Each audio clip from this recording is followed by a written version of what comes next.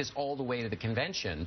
It just keeps dogging her while she's trying to get the conversation to be about Donald Trump's problems. Well, he's clearly very irritated that Democratic leaders would even suggest that he has something to do with the violence that may or may not occur. What is this doing to the Democratic Party? We were all laughing, not laughing, but saying the Republicans don't have it together, and now here the Democrats seem to be a hot mess. Well, the problem is they've got to find something to unify around, and if they're having these fights all the time, it's hard to talk about unity.